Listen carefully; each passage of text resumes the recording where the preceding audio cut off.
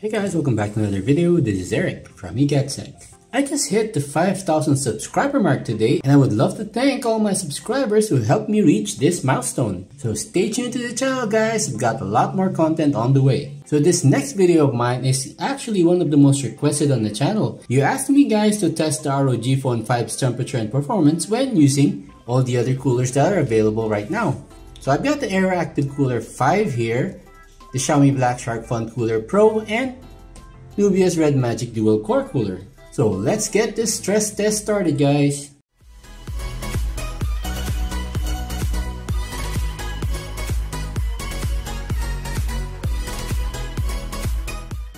So before we begin guys, the ROG Phone version that I will be testing is the Chinese or Tencent Games Edition that I've got right here. This specific model has 12GB of LPDDR5 RAM and 256GB of UFS 3.1 storage. And I've also updated the phone to the latest firmware available. So let's see if that update optimized the performance of the phone. So to discuss how I'm going to be testing the phone, I'm going to be running Antutu benchmark. I will be testing the phone in 4 different scenarios. So I'll be running the test first without any coolers, and I'm going to be using that as the baseline.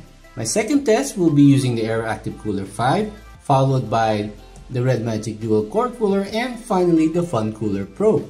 And of course the phone will be allowed to cool down in between tests just to keep things fair. And for this specific set of tests guys, I'm not going to be measuring the external temperatures, but I will only be relying on the temperature results from Antutu itself. Let's go ahead and start the first test guys. So I will be turning on X mode guys. So for this test guys, I'm leaving everything on the default settings. I'm not going to be playing around with the profiles yet. I just wanted to keep things as stock as possible. So I'm just going to launch Antutu benchmark. Alright, so let's go ahead and start test 1.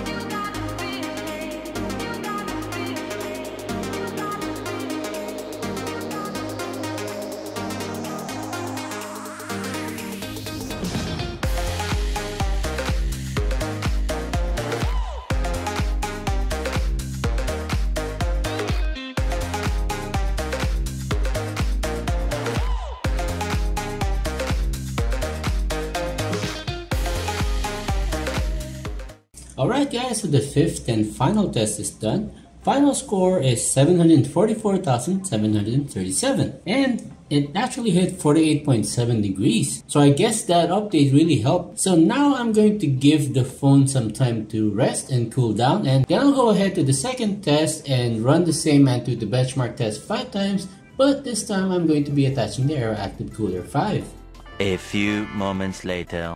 Alright guys, so the phone has cooled down. I've enabled X Mode Plus because I've attached the Aeroactive Cooler 5. Alright, so let's start the test with the Aeroactive Cooler 5 attached in 3, 2, 1.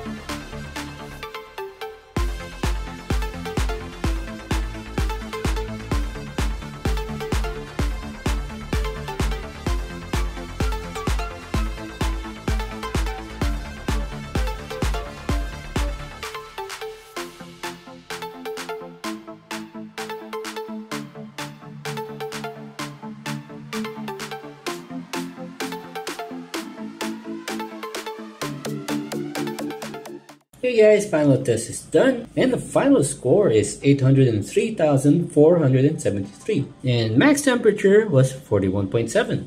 So the next cooler to be tested is the RedMagic Dual-Core Cooler, which I've already attached over here guys. I don't know if you can see it on camera guys, but there is a gap between the cooler itself and the back of the phone, so it's not directly touching that cooling pad. So let's see how effective this cooler would be even though there is no contact between the phone and the actual cooling pad. Okay, let's start off the test in 3, 2, 1.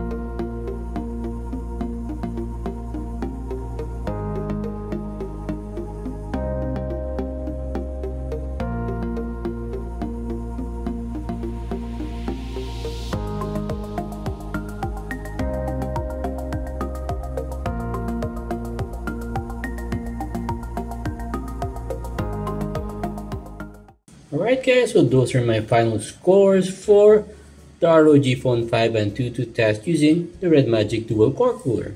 And the highest temperature that it actually reached was 40 degrees. So one final test to go guys, and that is with the Black Shark Phone Cooler. Alright guys, we're at the fourth and final test. I've actually already attached the Black Shark Phone Cooler Pro over here. I've actually been using the cooler to cool down the phone in between the tests, so I didn't have to wait too long for the phone to cool down. So just to confirm guys, X mode is still on. Let's load up the game center. And so let's start the fourth test with the Black Shark Phone Cooler Pro 1 in 3, 2, 1.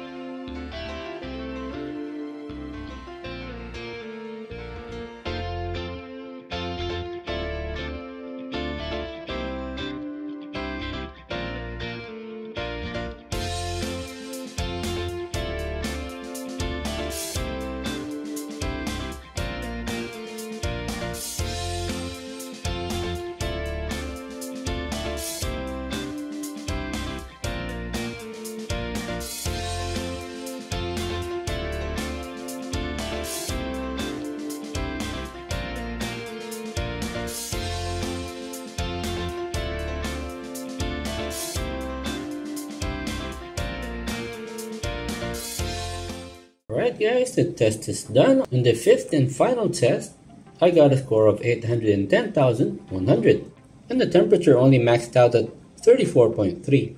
So as I showed earlier with the dual-core cooler, this thing doesn't make full contact with the back of the phone. So that's why I think the temperatures didn't go down too much. But with the Black Shark Phone Cooler, there is no gap. The cooling pad at the back makes full contact with the phone. So you know that the cooling is working as efficiently as it can.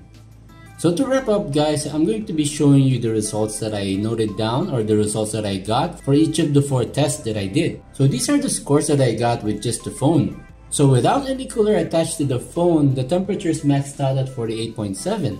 So that update actually made a big difference because some of my earlier tests with Antutu made the temperatures go up higher than 50. And with the use of the Aeroactive Cooler 5, the temperature only maxed out at 41.7. So that's a full 7 degrees from running the phone without any kind of cooler. And these are the results as well for the scores for each of the 5 runs. Now in terms of the RedMagic Dual-Core Cooler, the maximum temperature that this got was only 40 degrees Celsius. So that's an additional 1.7 degrees lower than just using the Aeroactive Cooler 5. And these are the results for my Antutu stress test using the Black Shark Phone Cooler Pro. And with the use of the Phone Cooler Pro, I can say that the temperatures of the Snapdragon 888 was fully controlled. The maximum temperature that I got with my Antutu stress test was just 34.3 degrees, which is actually around 14 degrees lower than what you get with just using the phone. And this would have to do with the cooling pad actually making full contact with the back of the phone. With the RedMagic Dual-Core Cooler, because of the shape of the cooler, it doesn't make full contact with the back of the phone. So in effect, it's just cooling the air in between this cooler and the phone. So I put together a small graph here to show you the cost per degrees lowered by the coolers. The most expensive cooler among the three is the Aeroactive Cooler 5. It retails for around $69 and for each degree that it lowers the temperature, you're actually paying $10 for it, so it is pretty pricey per degree. And in second place, we've got the RedMagic Dual-Core Cooler. This cooler retails for $49 and the total temperature that it went down from the baseline is 8.7 degrees. And computing for the cost per degrees, you're actually only paying $6 for every degree that it lowers the temperatures by. With the Aeroactive Cooler, you're paying $10 per 1 degree. For the RedMagic Dual-Core Cooler, you're paying $6 for every degree. I'll wrap up the test with the big winner of the cooler test, or the cooler comparison, which is the Black Shark Fun Cooler Pro. This little cooler actually lowered temperatures by as much as 14.4 degrees from the baseline that we measured initially. It's actually the cheapest cooler among the three. This only retails for around $39. And if you do the math, you only need to pay $3 for each degree that this lowers the temperature by. So this is our big winner, guys. So if you're planning to get the ROG Phone 5 and you want to keep it cool while playing games, I'd suggest getting the Black Shark Fun Cooler Pro. I know there is an updated version of this one which is called the Fun Cooler Pro 2, but I haven't had the chance to get my hands on it yet. So once I do, I'll do the same test and see if that is actually a better cooler than this one. So I guess that's it for this video, guys. Let me know what temperatures you're getting with the coolers that you have, and let's discuss it on the comment section down below. But until then, a sub would be massively appreciated. Please like and subscribe, hit that bell icon notification, and see you all on my next one.